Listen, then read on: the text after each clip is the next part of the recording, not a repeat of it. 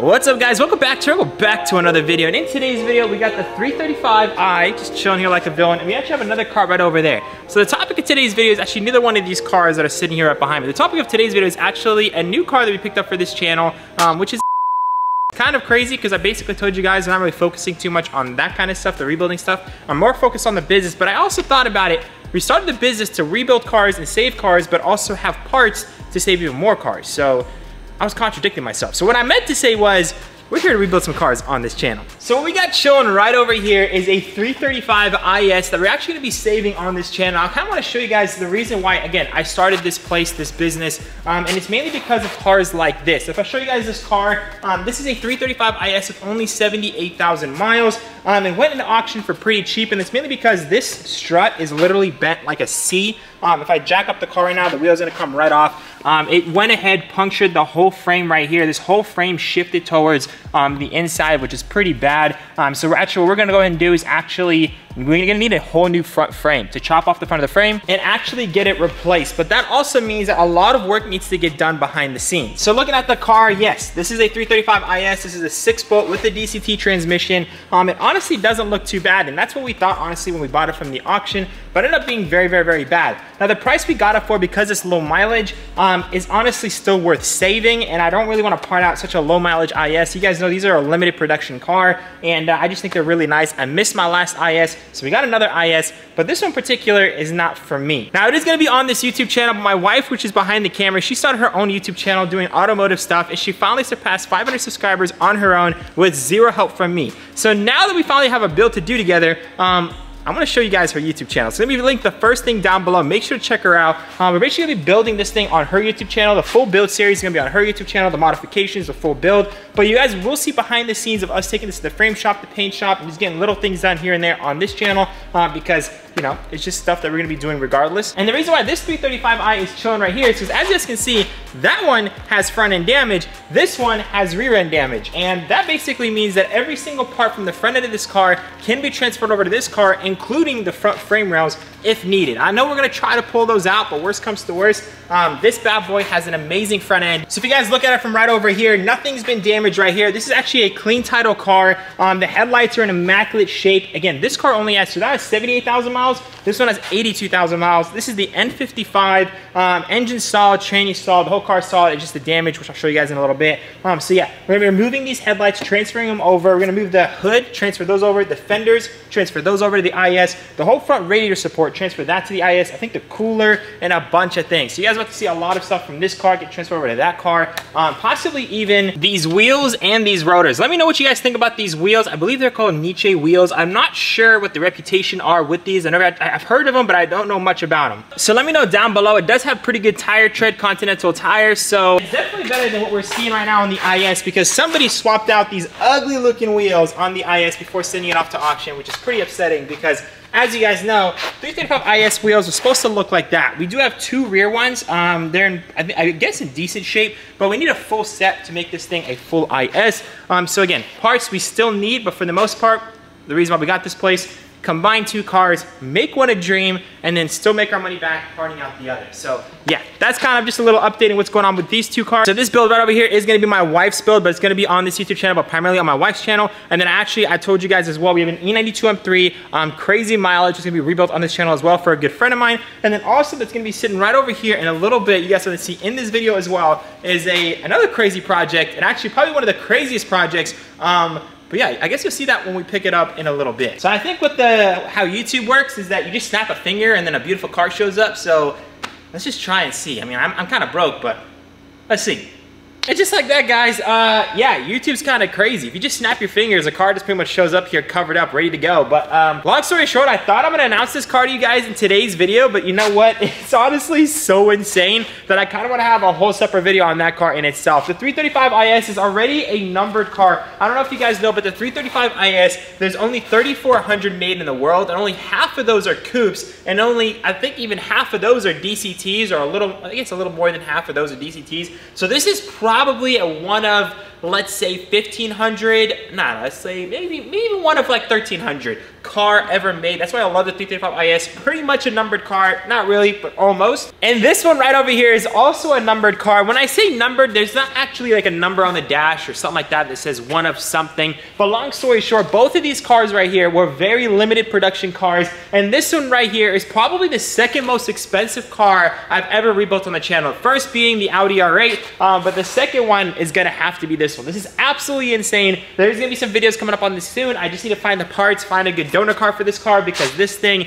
is absolutely smacked. I guess the focus of today's video is gonna have to be the beautiful IS. The IS is gonna be my wife's daily driver, so this is something, like I said, is gonna be on her channel and my channel, but primarily we're gonna have to get this thing fixed for her. So yeah, if there's a car I've missed that I've actually sold in the past, it would have to be my 335 IS. I had a black one that was like such a mint example. It was black on red. I put, I believe, like an M3 style hood on there, a really nice front lip, side skirt extensions. We even lowered the car. It was absolutely beautiful with red interior, and that one only had 58,000 miles on it. And ever since I sold it, I severely regretted it, but it got me to my R8, so I'm happy. So the fact that we sold it, got to the R8, and we're able to get another one is just very heartwarming. So I'm super happy we got this one. This one's actually fixable. The last IS was absolutely clapped, so there was no way we were gonna be able to fix that white one. This one only has 78,000 miles, while the other one had 140, so 78. Worth reviving. So as of right now, guys, as you guys can see with the damage, it is pretty darn bad. If you guys look right over here, this wheel is barely holding on. Every control arm snapped. The strut brace is literally like angled 360 degrees, more like 180 degrees. It's pretty darn bad. So yeah, the damage over here is really bad to the point to where I'm actually thinking we might actually have to cut the frame off of our donor car, which is chilling right over there. Since the last snippet of this clip, you guys saw that this car was fully put together. Me and my brother fully knocked out this car, fully stripped it down, pulled off all the pieces we needed to get this bad boy junked.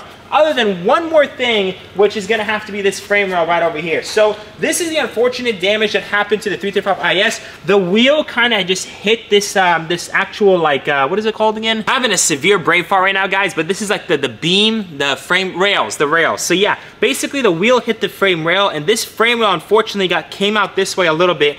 Thus, pretty much the subframe is not gonna line up straight. The crash bar, the whole front end, nothing's gonna line up straight. Technically, we could just slap the slut frame back on there and we can drive the car, but it would not be safe. So yeah, we're definitely gonna probably chop it off this car. I'm gonna go ahead, remove the rest of this stuff, chop it off, and take this with us, just in case that one's gonna need the entire section. I don't think that one is fixable. We actually had an E92 M3 that we picked up from LA with similar damage, but I believe that one was a whole lot more lightweight than this one. So anyways, there's nothing else we can really do at this point, other than obviously getting power to it, seeing if the engine's good. If the engine and transmission goes in gear, engine starts up, I think it's definitely worth fixing, and then we're gonna go ahead, strip it down, and see what kind of damage we have going on this 335 IS. So first signs of life, guys, not really getting much, which is super unfortunate. Literally pieces of the headlights all the way up here. That is kind of crazy. This headlight literally disintegrated into a million pieces. So unfortunately, this car is the same way as this car, and getting it off the trailer was such a pain. We had to engage a transmission from the bottom of the car. Now getting actually power to open up the trunk, we're gonna have to get into the trunk by literally removing the rear seats. And that would have been such a pain, but on this car, thankfully, I found out somebody already pulled the trunk release for this rear seat. So that rear seat is pretty much ready to be folded down. We can pop the trunk. So we're gonna pop it and see what stuff is sitting inside that trunk for us. Hopefully some good stuff. You never know. I mean, some people have some nice things back there, you know, maybe some gold or some nice, you know. Dead body. Or dead body. We'll have to find out. I love how you believe you can just open it. What? What? Yes! Hello. You know, you're right. Huh? There's some goodies here. What we got going on over here? Alrighty, so first things first. Unfortunately, these are broken. This is actually not even from this car, I don't think. This is broken, unfortunately. What we got over here? Headrest cover. I mean, is this thing broken? I actually see no problem with this. This is the intercooler for this car, stock intercooler. So we have a spare one. So I guess this one's gonna go up for sale, but if we make some of our money back, why not? And then looking over here as well, it doesn't look like there's anything else that's really worth addressing back here. But as you guys can see, the trunk is very, very, very clean. Just another module. Dang, but this one's broken, yeah. This is probably the most expensive module for these headlights, guys, but if you guys look right in there, all the pins are broken. So, I mean, sometimes these things are savable, but this one, it's a no-go. It's like a $150 module, very expensive module. looking back here as well, it looks like they did save us a few bolts. Not really too sure what this goes to. 2012 BMW 335 IS. Oh, that's the wheel lock. So I'm assuming they put, yes they do, they have wheel locks on these wheels. So thankfully, they gave us the wheel lock. That would have been an absolute nightmare. So super happy to see that. Let's go ahead, take off this bar right here and see if we could just apply that positive cable together so we get some power to this bad boy and see how many miles is on it, possibly even start it. It looks like this thing has possibly been into an accident before, which is the reason why we're seeing these gaps right here with the bumper.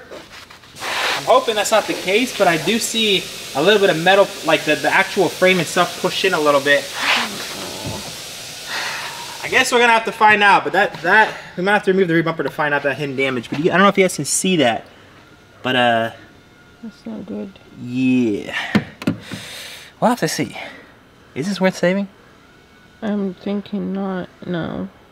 I don't know, man. I don't know. I'm discouraged. Let's just see if if the engine turns over. Yeah. We might. We'll see. We'll see. We'll see. I mean, I really want to save a car for once. We've been parting out a lot of cars.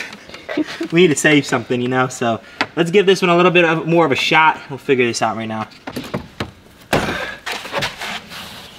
All right, guys. So this is an OEM BMW battery, 2021. So I'm assuming that's a good battery. Let's just go ahead and remove that cable. See if we can just kind of, you know, jump the cable and then put in a different battery for now. Just because this one, I don't know.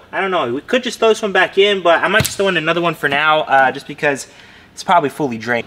So this cable is 100% blown. Let's see if we have another cable so we can just swap this bad boy out. This is the one we pulled out of the car.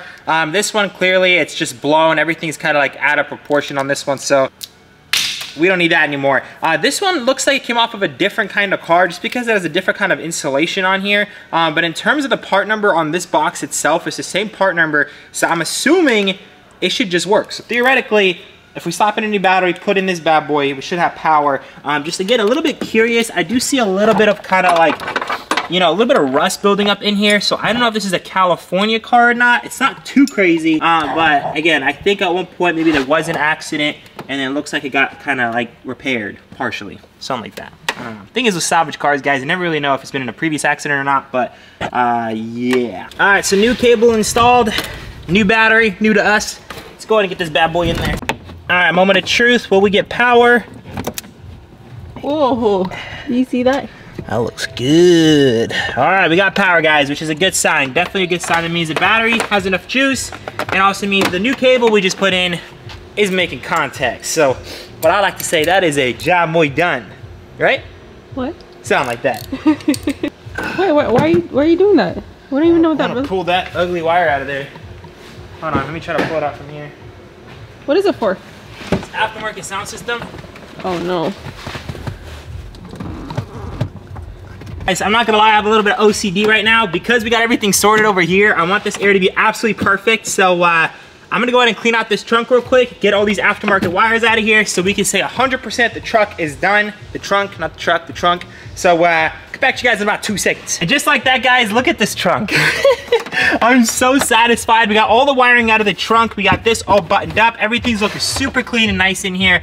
Whether or not this thing had a rear end accident, doesn't look like it affected anything serious, mainly because everything's lining up inside the trunk. All the seals looking really good. I think the only thing that really happened was the bracket back here got pretty much tweaked, and they pretty much just replaced the bumper without replacing the bracket, so that's why it's sitting off. I'm looking at this quarter panel, and there's no buckles, nothing, no strain. I'm even tapping right over here. That's straight metal. There's no Bondo.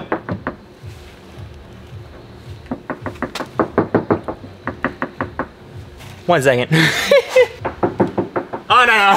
Okay. I confirmed my hypothesis. Yeah, so from the looks of it, I don't think any accident happened on the quarters on either side. I think basically maybe they had a loud exhaust or like a flame tune or something that melted the plastics, or something with the plastics got warped to where the bumper is not sitting right. So that should be an easy fix. We'll sort that out later. As for right now, we got power to the car. Let's go ahead, see if this engine runs.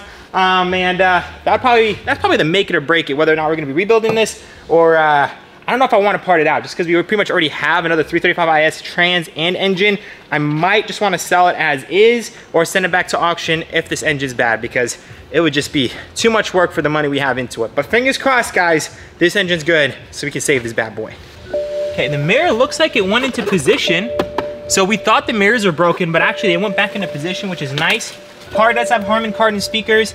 It's still doing the beeping sound, which means even with the aftermarket system they put in, they didn't mess up with the original sound system, which is really good. Now, as far as the shifter assembly, I'm gonna go ahead and reassemble this because it's throwing some codes, and then we'll go ahead and give it its first startup. I'm hoping we have some good things to look forward to. All right, guys, so now that we're in the interior, I got the shifter pretty much reassembled. Let's go ahead, give some power to the car. It was throwing a shifter light. See if it's throwing any more shifter codes. If I go over to vehicle info, because I know if it throws a shifter code, it's probably not gonna wanna start up just because it thinks the transmission is probably not in gear, whatnot. All right, so far, the only code we have is that's shocking, an airbag code. That's pretty much it.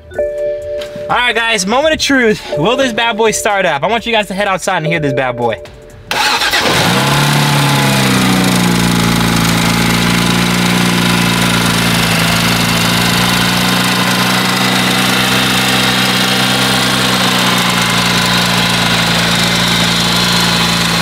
So from the looks of it, guys, we have a huge coolant spill, mainly because, again, that coolant heat exchanger, whatever you call it, is destroyed. But other than that, in terms of oil, in terms of the engine, it is gravy in the Navy. That sound that we were hearing earlier, let me go ahead and shut this off, was the belt basically rubbing against all these plastics. So we do need to remove all these plastics for the repair for this frame. And then at the same time, it is going to be pretty much giving us a second shot in hearing this engine. Hopefully, once we get all this stuff out of the way, we can start the engine again. If it runs really solid, I'll be super happy. But so far, guys, so good. Super happy. First startup. It sounded very good and healthy. And like I said, guys, I mean, for the most part, this car is pretty pristine other than a few little things. Oh, that's beautiful. Look how silver that is. That's a very well kept engine.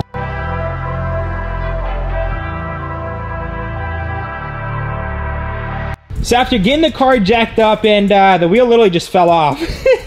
It's looking pretty bad. So thankfully, I'm not gonna lie, my neighbor next door, not the one next door, I'm Sweet G, Sweet F, not Sweet F, the one before F, I think that's, what is that, D? D, F, G, what is that? I don't even know. A, B, C, D, E, E. Oh, so there's E in the back. So I guess, yeah, D. So Sweet D does paint over here, which is pretty cool. And he charges just as much as my normal paint guy, and he's literally 2 suites over. So if I gotta push this car over there for paint, that's awesome. And then Sweet B actually does frame, which is also pretty awesome. So it's pretty awesome, I'm not gonna lie. I mean, this is Recycle Road, but I noticed that all these smaller units, they actually have different kind of work. They don't just do dismantling. There's a lot of people that obviously do dismantling, but I'm just super happy that the people on my building block, one does paint, one does frame. They do amazing work. I've been seeing the work, like cars go in and out like crazy. Literally, the guy that does paint owns a Bentley. His Bentley looks beautiful. So long story short, I'm super happy that the work is gonna be able to get done on this street super quickly. I'm hoping fast turnaround times, and it's just super easy to get the cars to them at the same time. But let me show you guys the damage real quick to kind of show you guys what we're dealing with exactly. So looking right over here, guys, the wheel is pretty much completely snapped off. You guys can actually see the frame rail is angled this way, and the way it's angled, it's not even buckled over here. This isn't the piece that's turning.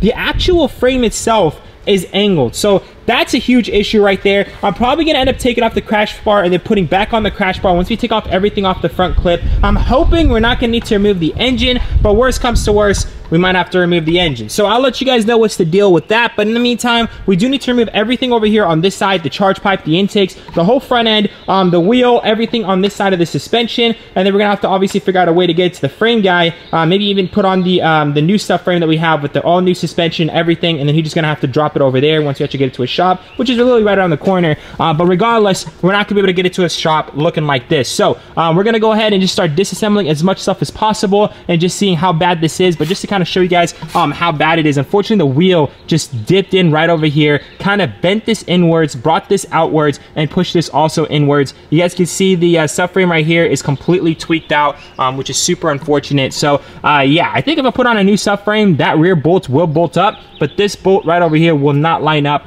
So that alignment and everything is gonna be completely crooked. Nothing's gonna line up in the front end of the car. So yeah, so considering the damage is right over here in this section, I'm probably gonna go ahead and do a cut like somewhere far back here on that car, just so we have as much frame rail, as much parts as possible. But before I actually do any more cuts off of that car, I'm actually gonna wait for when the guy actually has some free time to come and tell me how far back we actually need to do the cut. It's super nice that he's literally right over here. Like I said, guys, he's gonna literally be able to tell me where exactly I need to cut. So super nice that, again, he's right over here. And then we'll figure out that situation again in a little bit. But in the meantime, let's go ahead and strip down as much as we can and make this car look less totaled.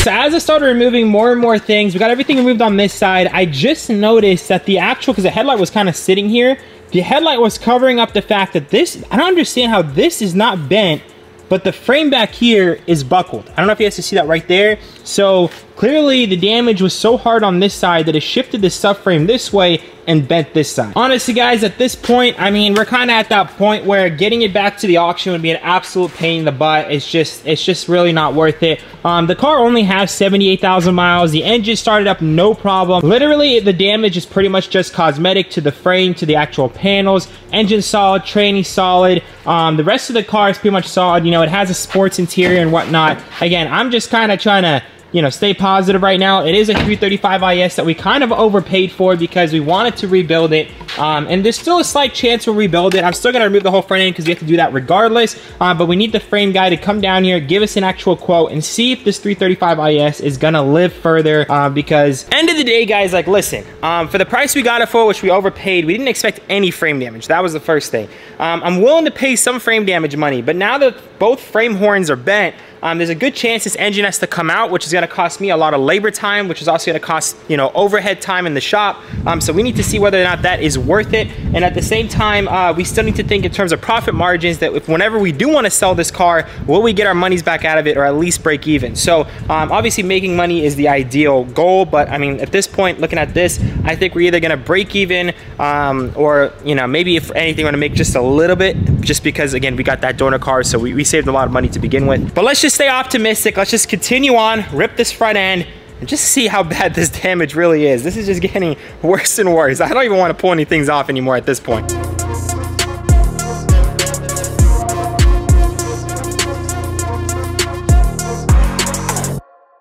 Guys, as I'm removing more and more things to diagnose the damage, you guys can actually see that this bar it has like a U going on. It's supposed to be completely straight like the other side, but I'm assuming because of the impact, it probably shifted this entire section to the right and basically pretty much put a divot in this, which is kind of crazy.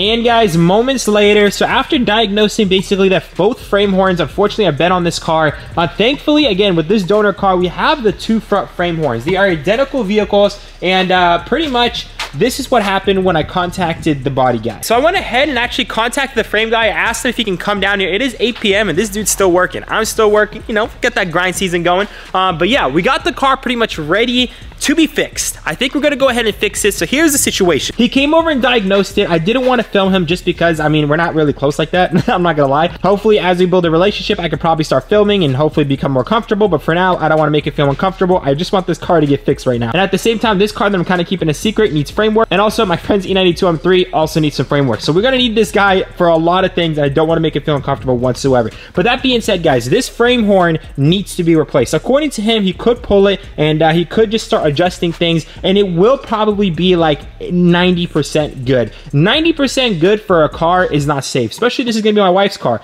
I don't want her driving a 90% good car. So that being said, we're gonna go ahead and hopefully in the next episode, drop this engine, strip this engine bay completely, cut the frame literally right over here on both sides of this car, so we have all the parts we need to actually get this front end fixed up. What he also said he needed was the subframe, he needed the struts, he needed the wheels, he needed the hood, fenders, headlights, front crash bar, the whole shebang. So the fact that he asked for all that means that he's literally gonna go ahead and line up everything before welding, which is gonna make the job literally perfect. So that being said, I do believe that this 335 IS is gonna be saved, hopefully. The price he gave me is quite reasonable, so again, hopefully this thing is gonna be on the road. I am super excited, again, like I said, guys, to be driving another 335 IS, and my wife loves this car as well. I don't know what it is about the 335 IS. I think it's the specialty. I think it's the fact that it has a DCT transmission, that these cars are honestly just drive so amazingly. It sounds amazing. I just absolutely love it for the money. So without further ado, guys, it's gonna have to conclude this video. If you guys are excited to see the 335 IS on the road, and if you guys are excited to see what the new build is and that E92 Up3 get on the road, make sure to smash the like button. I heard you guys. You guys wanted some builds on this channel. I'm bringing it, guys. I'm bringing it. So make sure you guys are excited. But without further ado, guys, I love y'all so much. Remember to stay humble. I'll see you on the next one. Peace out.